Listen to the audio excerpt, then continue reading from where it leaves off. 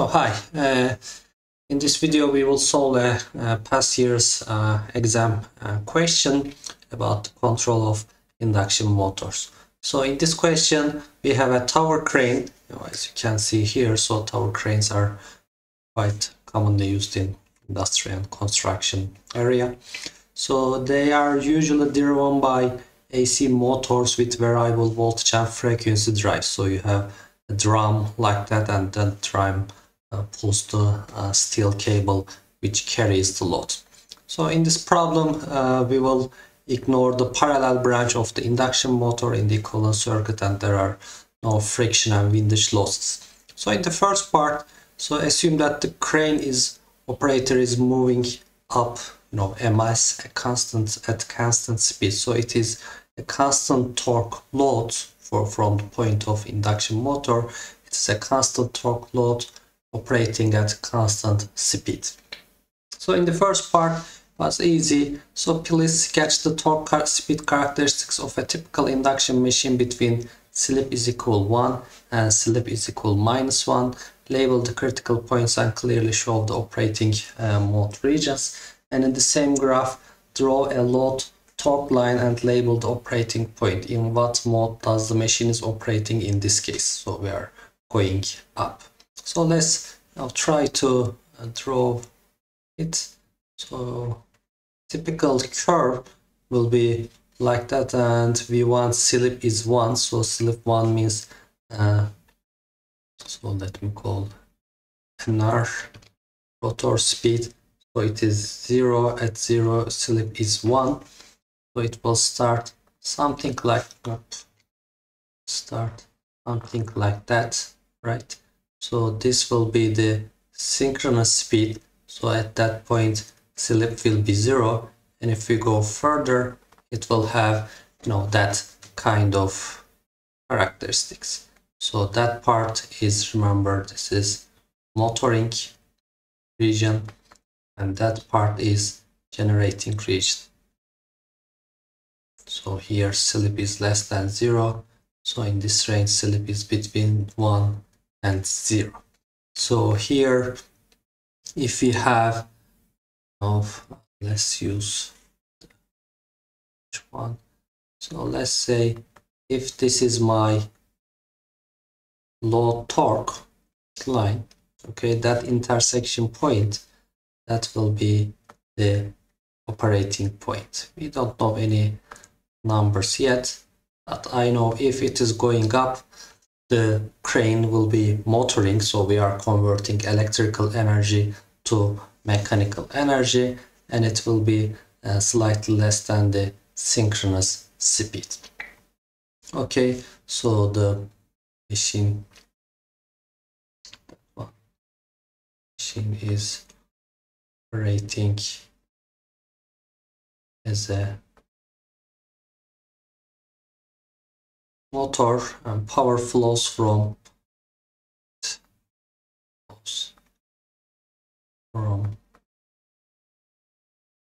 electrical system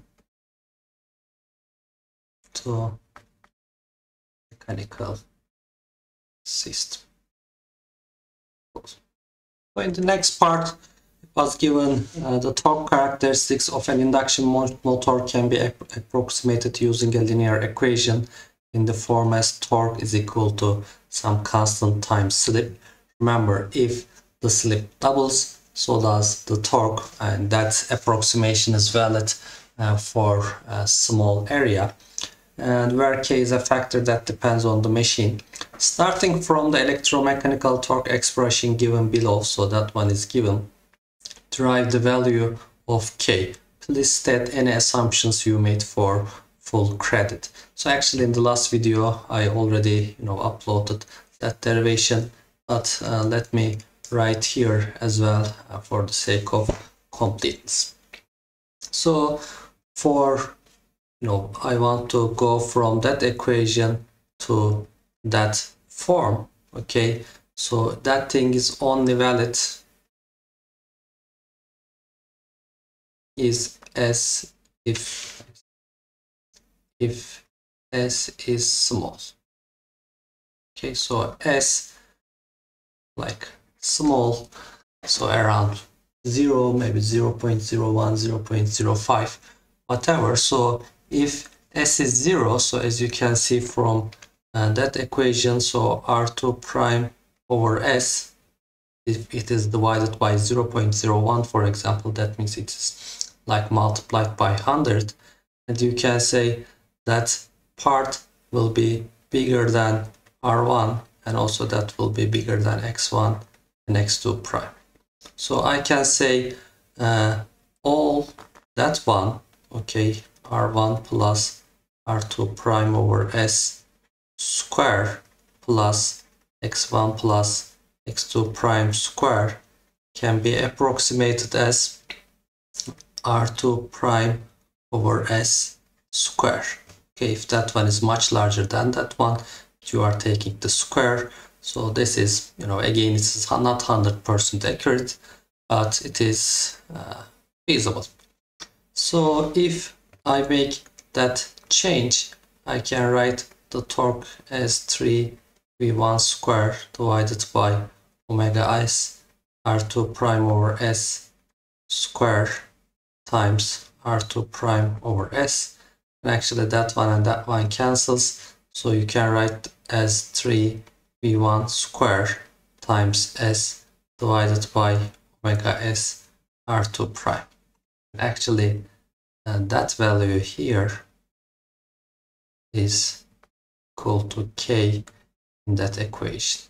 Okay, so torque can be represented with some constant value if the speed is not changing. If the r2 prime and the voltage is not changing, then I can represent the torque, and I can show like torque doubles if the slip has doubled.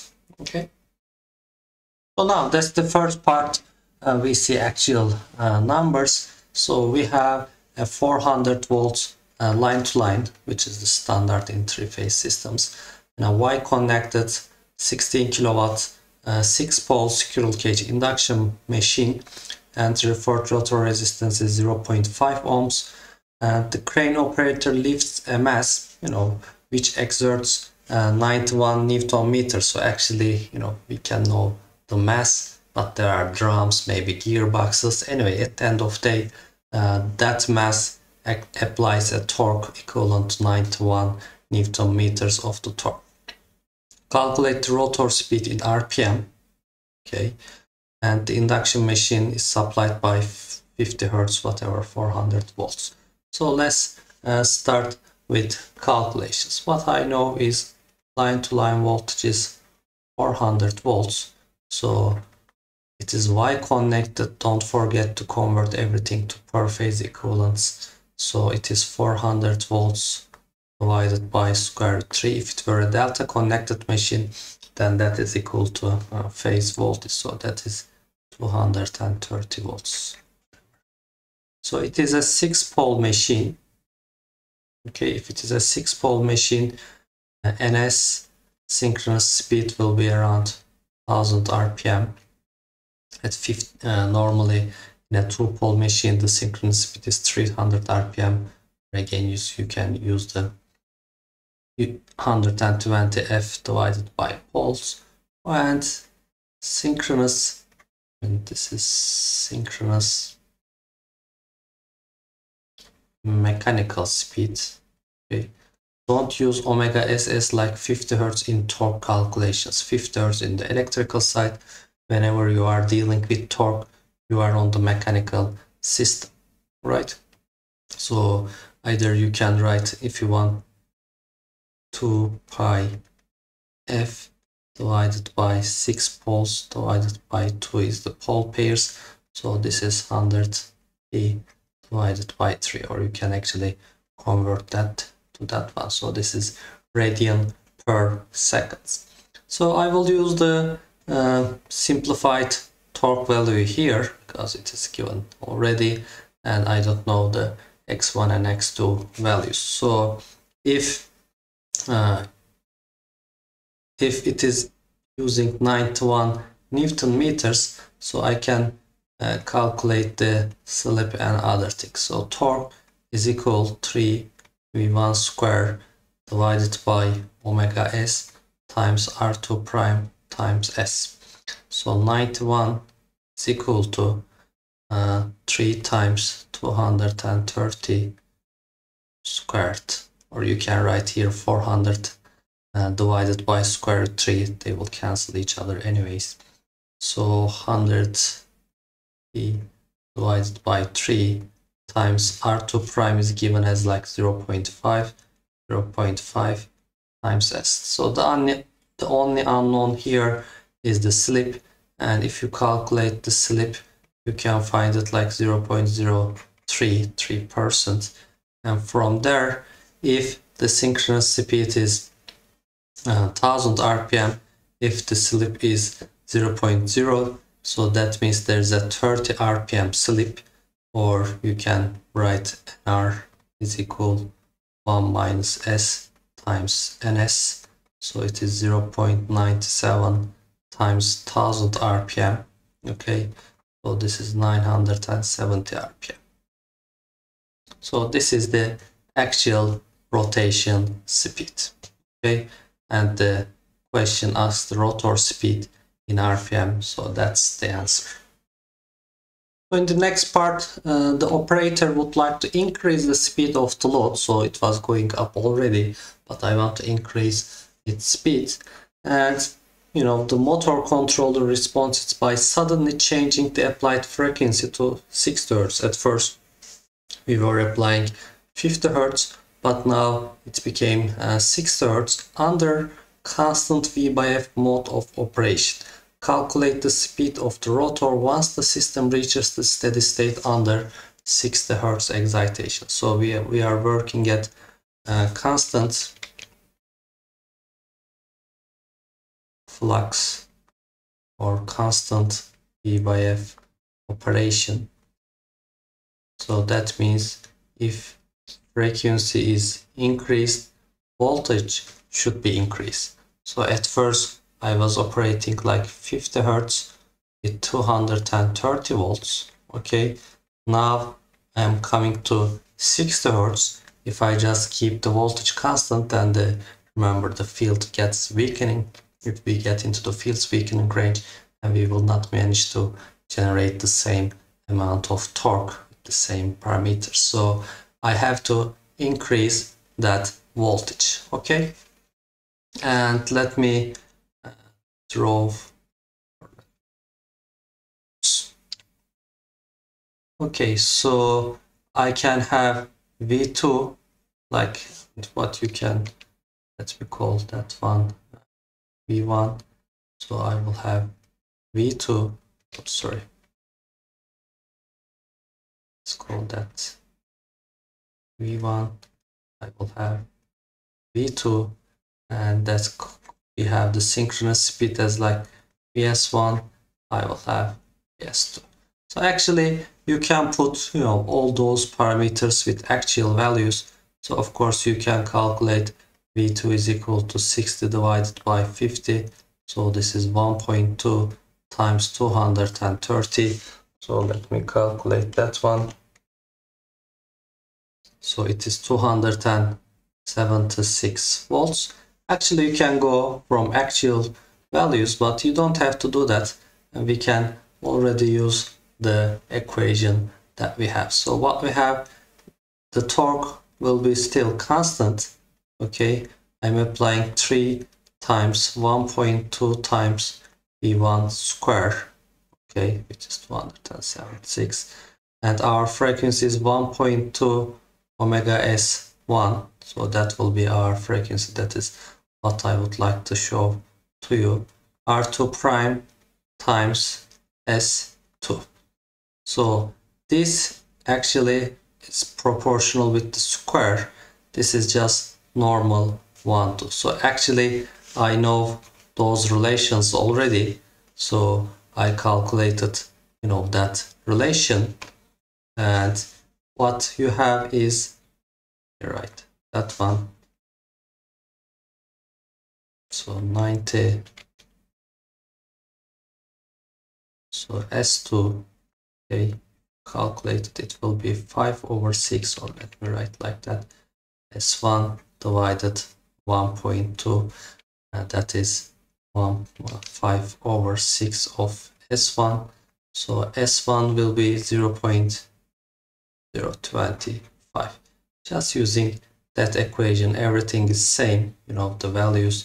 I just use the S1 values, so you can draw it from the previous one. But anyway, for the sake of completeness, you can also write 3 times 1.2 times 230 squared divided by 1.2 times of the synchronous speed here, like 50 Hertz, it was 100 p over 3 times nr2 prime was 0.5 times s2. Sorry, this will be s2.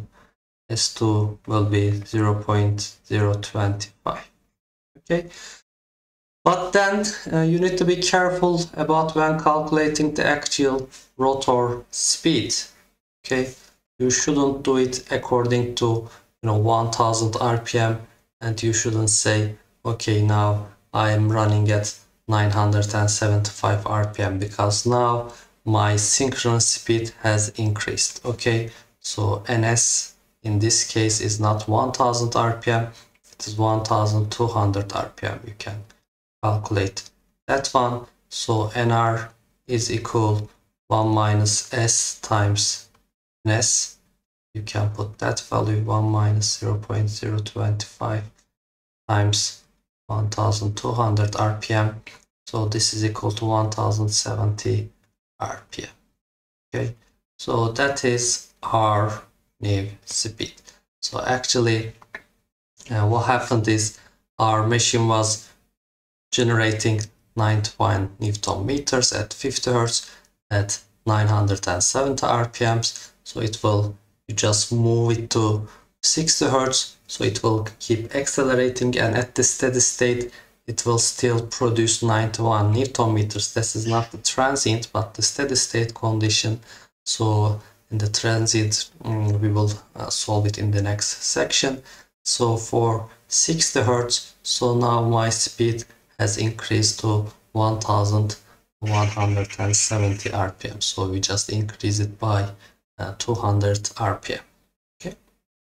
So in the next part, we would like to see what happens between these two transient conditions, how the machine travels from 970 rpm to 1170 rpm. So it's question asks, in a graph, sketch the torque characteristics of the machine and label the operating points with A, blah blah, and label the other operating as B. Describe in detail how the machine moves from state A to state B, or point B. Okay, so for these points from A to B, the question also asks the rotational speed versus time, electromagnetic torque versus time, gross mechanical power versus time. So at first, let's start with part E. Draw coordinate system first. So at first, okay, so we had something like that, right? So this was the initial like 50 Hertz operating point. So at first this synchronous speed was 1000 rpm and we were operating at 970 rpm. Part 970, and this was our point A. So initially we were operating here, and this is our 91 Newton meter.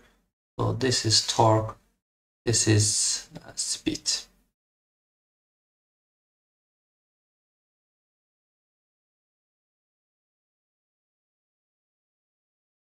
Cool. So then we suddenly move from 50 Hertz to 60 Hertz. Okay, so from 50 Hertz to 60 Hertz, and we were applying a constant V by F operation mode. Again, it's not really critical, but if it is constant mode, you will have more or less the same peak torques. So let me use a different color for that. So we will have something like that, right? So this is the 60 Hertz characteristics, and that value is 1200 RPM.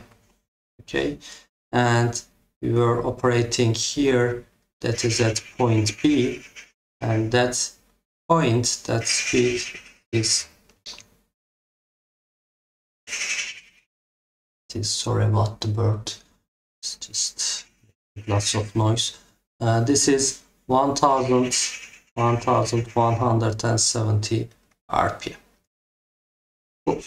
So the question is, okay, this is our initial point, this is our final point.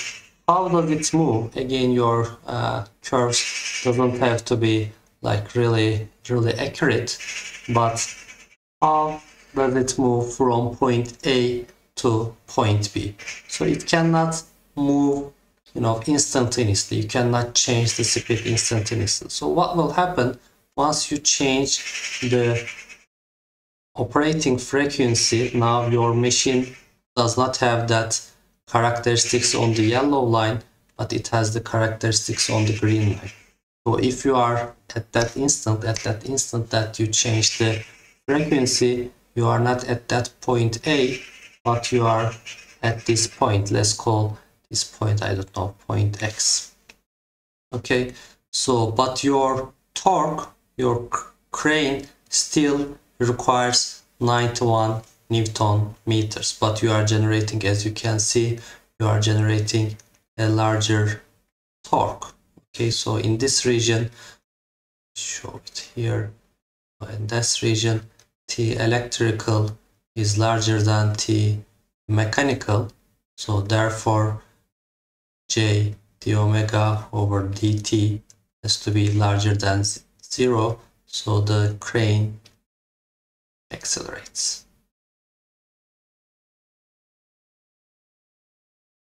Okay, so it will now move on to, I don't know, that point, but you still generate more torque, so it will move to that point. It will keep increasing, and the speed, the acceleration will depend on how much extra torque you generate. So the derivative of the omega speed actually is determined by the difference between the electrical torque and the load torque. Okay, but as long as it's in the positive side, it will keep accelerating, so it will move to point X. The speed is 970 RPM, so it will keep accelerating until it reaches point B. Okay, so let me write here for the sake of completeness. So when the frequency changes, the speed cannot change instantaneously,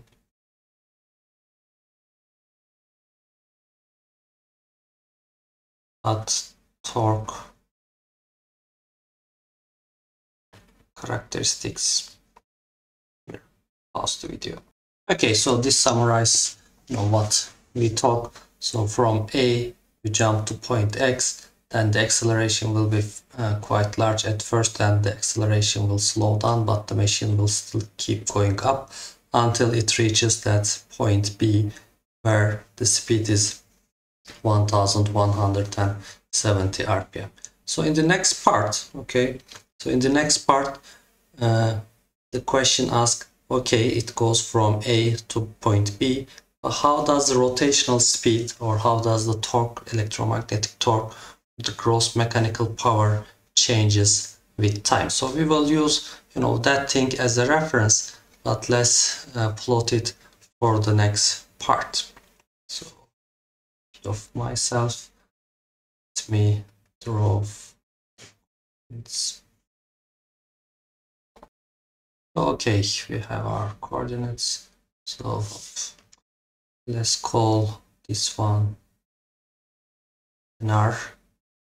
This is time, let's call this one electrical torque.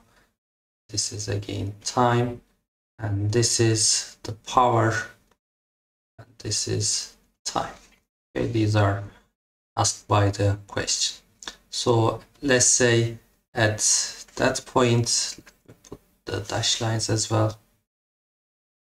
Okay, so you have those lines, and let's say this is our point A in time, and this is our point B. So we are starting at that instant. Previously I was operating at steady state, then I just increase the frequency, and let's see how it goes. So at first, again, it is not to the scale, but just to give you an idea. So I was operating here at 970 RPM. Then in the final moment, I will go to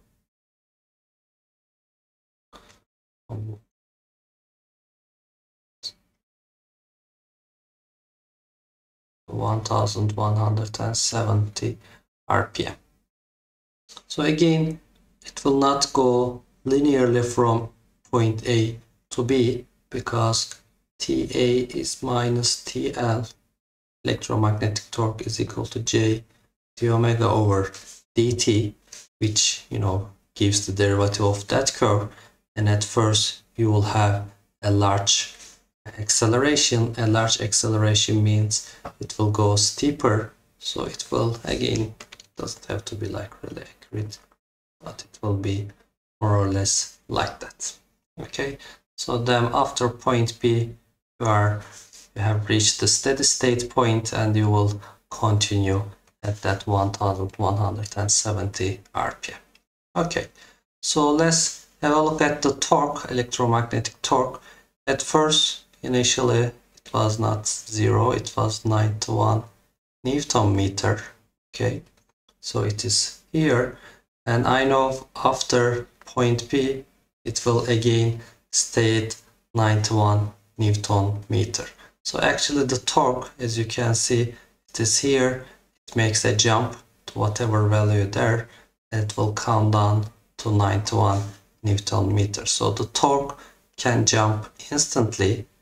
I don't know the value of that torque, we can calculate that one, but it will drop to that value. So torque can make a jump, but speed cannot make a step change. Okay, a jump in the speed implies the torque will be infinite, which is not possible, but you can have a jump in the torque. Cool. So then actually power, okay, and the question asked for the gross mechanical power. So, you know, there's no friction, so that's the output power. So you don't have to deal with the electrical parameters at all. We know power is equal torque times omega. Okay, so at first, I don't know again the actual value, but let's say we are applying some power, and this was, let's call this is T1 omega 1. So this value is the multiplication of that torque at that speed. So it was here. And after the steady state, it will not be here. The torque will be here. Yes, we are still applying the same torque, but the speed has increased. Okay, torque is constant, speed is increased. So power, it will be higher value. I don't know the exact value, but I can say it will be T2 times omega 2. I mean T1 is equal T2, but omega 2 is larger than omega 1. Actually, I can calculate the values. Okay, so then at that point, the speed has not changed, but the torque suddenly changed. So I will see a sudden increase in the power. That instant I will create some maximum power. Again, I'm not sure if it will just directly decay or make an increase, because it depends on those characteristics. You know, the speed will keep increasing. If you happen to come to that point, maybe the torque will keep increasing as well. So that's, not really clear from this data, but I can say it will at least make that kind of graph. Okay, so at the end you will keep giving more power than the initial power. The torque will be same, but the speed has increased, so the power consumption has to increase. Okay, so now that's the part I like most. So it says if the crane is lifting 1,000 kg 1 ton of load at constant speed upwards and the motor is delivering rated power of 16 kilowatts, what is the linear speed of the load in meter per second? You can say, should I know the diameter of the drum, gear ratio, because okay, I can write like power is equal torque times omega, and I know the power, I know the torque, so I can get the speed. But what about the linear speed? Or how can I use the 1,000 kilograms? So either again you can say if this is like 1,000 kilogram, so again larger. Okay, this is 1,000 kilogram that is going up, and that one is rotating with some torque. So you can say, okay, I can find the radius of that diameter, so I can calculate what is the equivalent of 1,000 kilogram to produce 91 Newton meter. Then I can use the same radius to get the linear speed. Yes, that is correct, but that's an easier way. Okay, if power is equal torque times omega, that is the power given by the motor, and that one is used to move that mass upwards. Okay, so I can say that power should be equal to the power dissipated in the linear system, and I can write this like force in newtons times speed. So I know it is 1,000 kilowatts of power, that's the output power it's delivering, not using, not consuming. It is giving 16 kilowatts of mechanical power, and that one is equal to not 1,000, okay, and it is 9 point, remember F is equal mg for that one. So mass times 9.81 acceleration, or whatever, let's take it 10, okay, times v. So you can get rid of that one, and velocity is actually 1.6 meter per second. So it is feasible of a crane. Again, please check your calculations. If you find, I don't know, if you forget to use kilograms, whatever, and if you find 1,600 meter per second, that is 5 max, so it is faster than the sound of speed of sound. So probably you made a mistake for that crane. Okay, so this is 1.6 meter per second, and you don't have to really calculate the radius of the drum or that kind of things. Okay, thank you.